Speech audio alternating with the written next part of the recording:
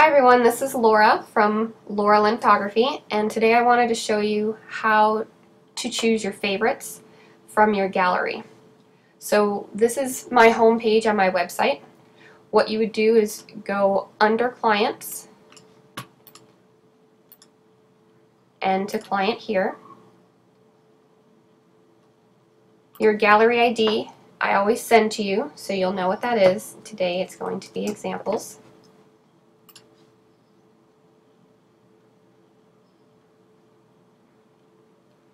Now, usually you have a password. Because I was just in this, my password was saved, but it would ask you for your password and you would enter it as well. So when you get to your gallery, you can see the images that are there. This is my niece.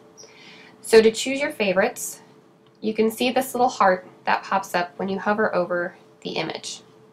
So what you would do is click the one that you want. When it turns red, you know that you have it, and you can see over here at the top left, favorites, my selection, you've selected one. So you would choose however many you're supposed to choose. Oops. And once you've selected the correct number, you go up to my selection and click on it. From here, you can see the images that you've selected, and now in order to share it with me, you would go to Send To. So you can put your name, your email address, and you see this tab here that says Send to Photographer. That's me. That's who you want it to go to.